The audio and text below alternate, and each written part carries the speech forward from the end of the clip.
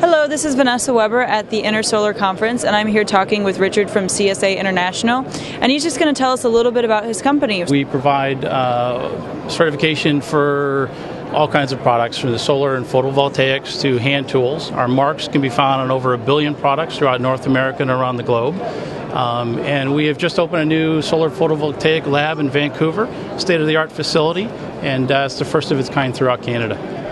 Very nice. So tell us a little bit, I see you have all of these different symbols back here, so tell us what each of these means, where you can find them, and things of that nature. So let's start. Fundamentally, I'll tell you, the marks can all be summed up in terms of safety. Safety is paramount to CSA International, and what we do is test products for safety and performance certification. So we are a nationally recognized testing laboratory, and if your product is a gas-fired appliance to a power tool to a solar photovoltaic panel, we can test it to national, North American, or international standards, assure that it meets the performance and safety requirements, and then allow you to apply that mark for your manufacturing so it can be distributed throughout the North American market or globally. So manufacturers are looking for a validation.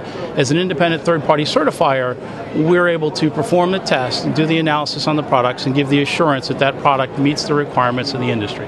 So when you see the CSA symbol, that means that you are getting a great product that is backed by you, essentially. Correct. As an independent third party, you've got the validation that that product has been manufactured to the requirements of the industry as laid out by the standard.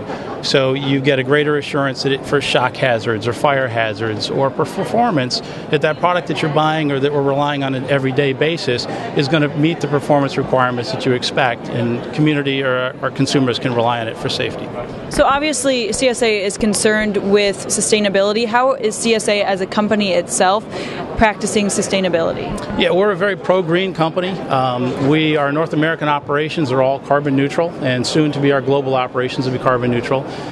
We have solar panels on our corporate headquarters in Toronto, and we've got lots of programs to try and help increase sustainability, and we recognize that photovoltaic community is part of the 21st century and energy efficiency, so we are positioned to play a major role in making sure manufacturers can have products they can rely on. So do you have any new projects or anything interesting that you're working on coming up in the near future? Is there anything that you would like the consumer or the professional to look out for with CSA?